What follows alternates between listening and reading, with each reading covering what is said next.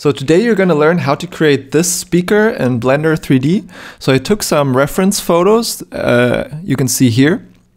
So just some random photos of my speaker on my desk. You can use a phone, you can really use anything to take these photos. The quality doesn't matter, you just have to be able to see what the speaker looked like. And also don't forget to measure the height of whatever you're going to remodel, because that's going to be important later on. Then we're just going to hop right into Blender. The first thing we're going to do is just going to open up our reference. I just tend to open it on the left side of Blender, so I just have it in view and can always look at it at any time. Then we're going to add a reference object with our reference image. I'm going to take the one with the measurement on it so we can match it up in Blender. So first I'm going to add the cube. And now I'm just going to scale it down to 1 centimeter and match the image to my cube. So we're modeling in the right scale.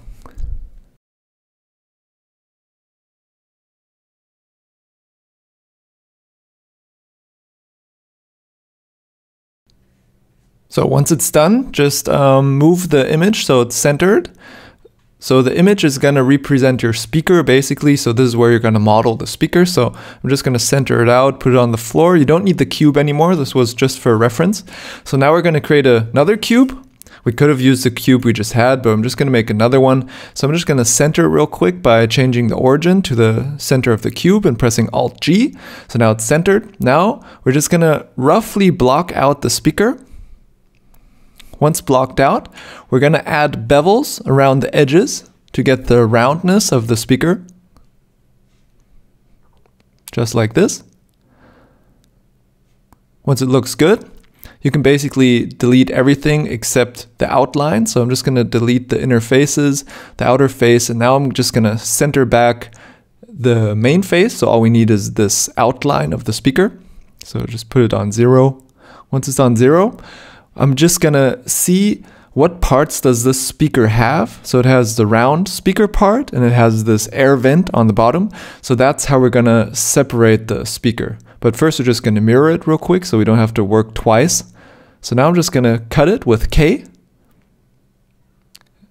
for the air hole on the bottom, and then also cut it around the speaker with K. And I make them straight using SZ0. Now I'm just going to intrude the face so we can work with a clean mesh later on.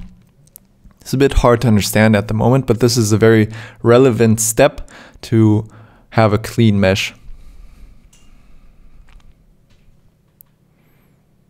You can keep some air. It doesn't have to be perfectly around the spot that we're trying to cut out, just roughly around it, so we can work inside that face so we don't mess up the rest of the mesh. So that's going to be our working space basically. So first we're going to model in the round speaker. So I'm just going to create a circle object. Just scale it down and fit it around the speaker. Then I realized there's some more around the speaker, so the plastic is kind of indented around the speaker. It's a little bit hard to see. You can see a little bit better here on this image. So that's why I'm making a bigger circle than the speaker actually is.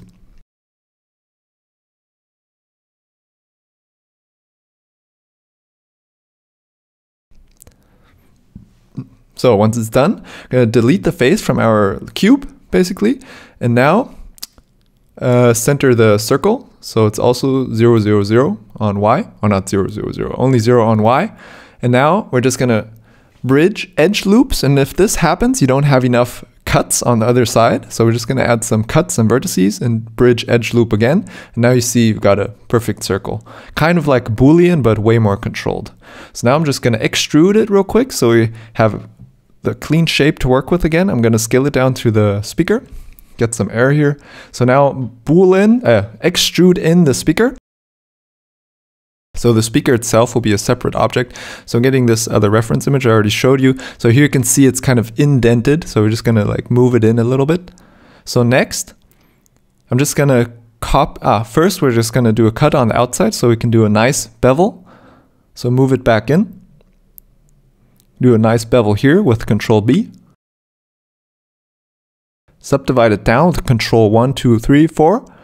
Now we're also going to bevel this edge just like on the reference image, so we got a clean shape here. So now I'm going to take one edge, copy and paste it to model the inside speaker. So I'm also just going to extrude it, scale it down,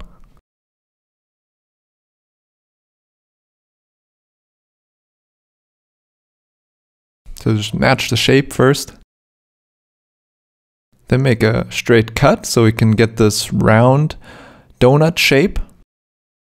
Now you see we've got a little issues here. This is when the normals are not correct, so just flip them or recalculate them with Alt-N.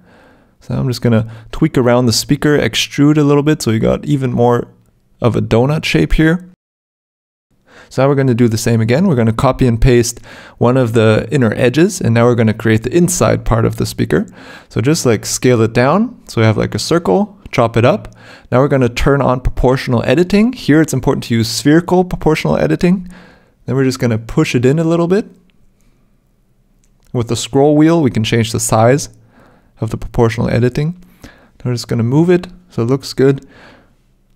Now I'm also going to take the outer edge to scale it up a tiny bit so it's inside the donut, so there's no light hole later on. Now I'm just going to close up the back so there's also no space for light to shoot through, so it's just dark in there. So now we're just going to go to the bottom and basically do the same. So first we're just going to turn off subdivision real quick.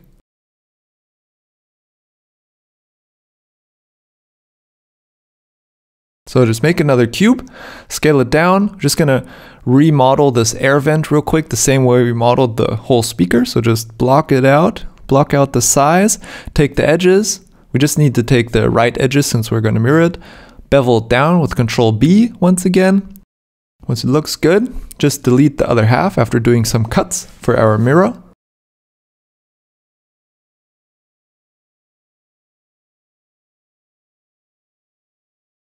So just delete the rest, we just need the outline. Just gonna move it to Y0 once again. Now I notice that the, now I notice that the verts aren't aligned, so make them 0 as well on X. Now we're just gonna delete the face of our main speaker, both sides. So I'm gonna mirror this without a mirror modifier real quick, so just SX-1. Once that's done, merge the vertices with Alt-M. Just in center. So now we're just going to bridge the edge loops just like on the top. So right click, bridge edge loops. It's important to be on edge mode for this. So now we're just going to extrude.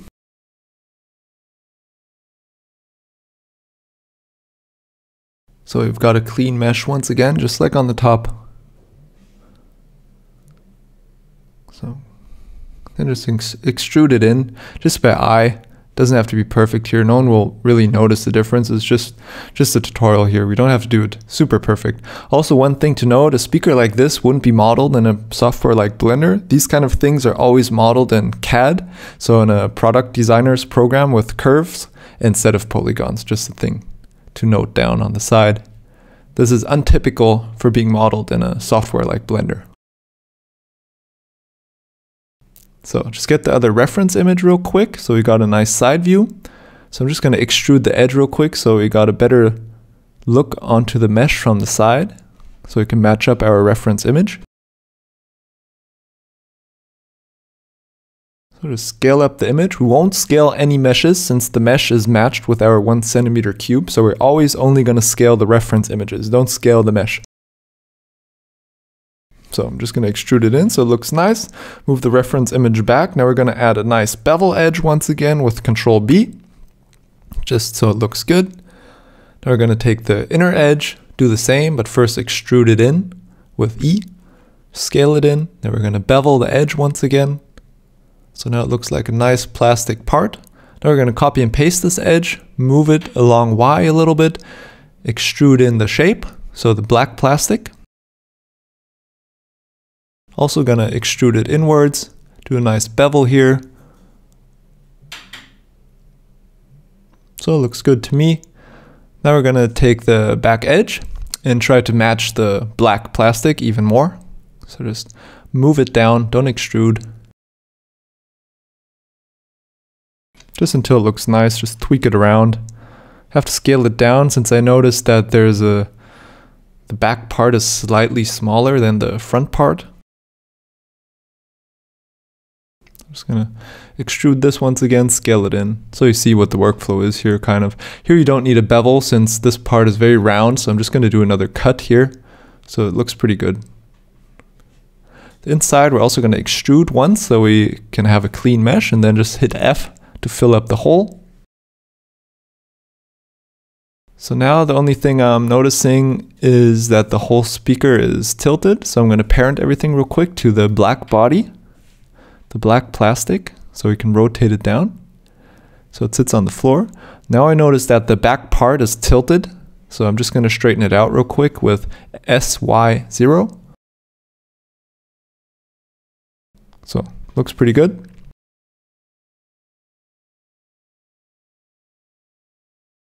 So last thing pretty much is just this air vent. I'm just going to make it look nice. Just chop it down, extrude it inwards once again, fill it with F. Set another cut so we've got a good tight bevel edge. So it looks pretty clean. So that's pretty much it. Now I'm just going to build a quick type of photo studio, so like a photo paper wall. So just bevel a plane's edge real quick. I'm going to add area light. We're just going to light this with some area lights. I'm not going to make a huge deal out of lighting here. So just a quick solid light setup. So just mirror over the light source.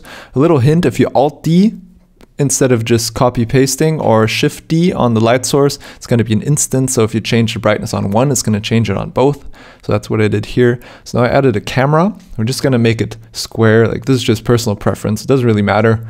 Just gonna make it look good. I'm gonna tilt this. This is called a 3/4 angle. So this is a typical product visualization angle, but this is also all just by eye.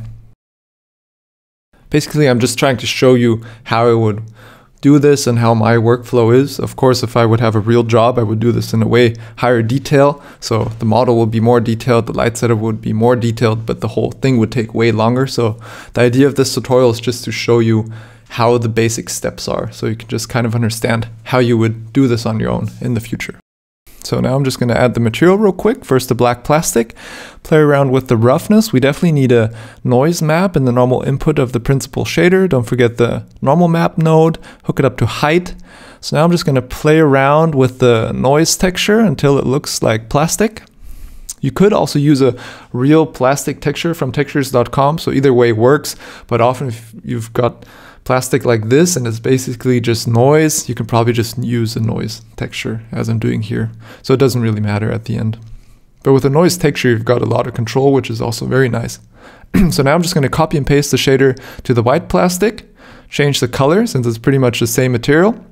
Also do the same on this rubbery part of the speaker, but here I'm going to change the roughness a little bit, as well as the normal map strength and the normal map scale. So I'm just tweaking around so it looks good to me. So, and then the last part is the inside of the speaker. I'm also going to copy and paste the shader over. Just change the roughness and then it looks pretty good. Play around with the normal a little bit.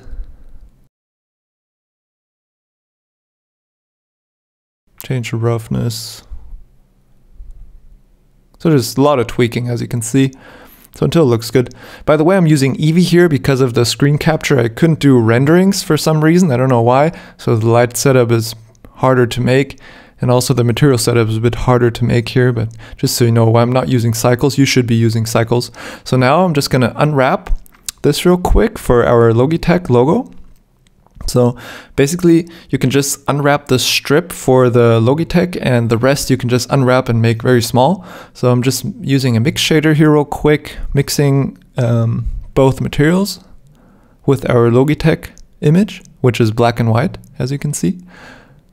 So now you see my UVs. So just scale down the rest in some little corner, and the important part we're going to have on the Logitech.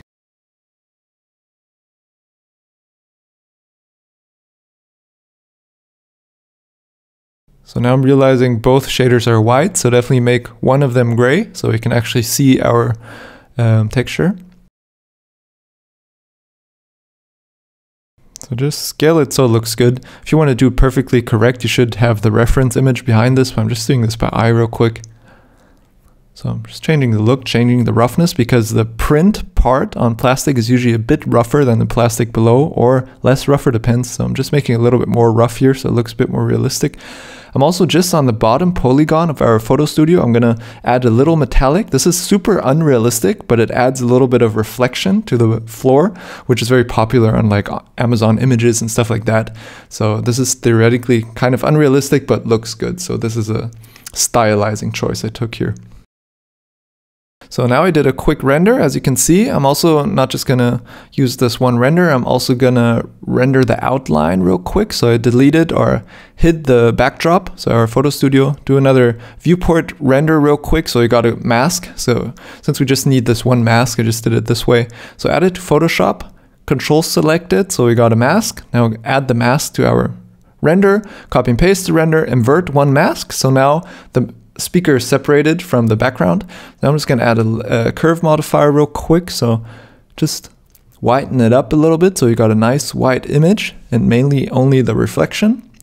Now I'm just going to clean up the mask since it's not perfectly white yet. So I'm just doing this by hand real quick. So once done, I'm going to color grade the main speaker with the camera raw filter in Photoshop. So usually I just do automatic and add some clarity, add some texture. So just like basic color grading. Sometimes I play around with the shadows. So nothing too fancy here. Contrast. So just a quick color grade. So now it already looks much better. And that's pretty much it. I'm just noticing there's a lot of noise inside the speaker. One thing to note, when I rendered, I didn't use the denoiser because it tends to denoise the plastic bump. So I rather denoise the parts manually after with the camera raw filter as seen here. So I just denoise the whole copy and pasted image. Now I'm just gonna mask in. So click the mask with Alt. So it's an inverted mask, and now just paint it in. It's pretty easy since the brush is round. So we can just paint this in by hand. If you've got special parts that you can't just paint in by hand, you should definitely render out a mask for this. But in this case, I thought I can just paint it in real quick because it was a very simple shape.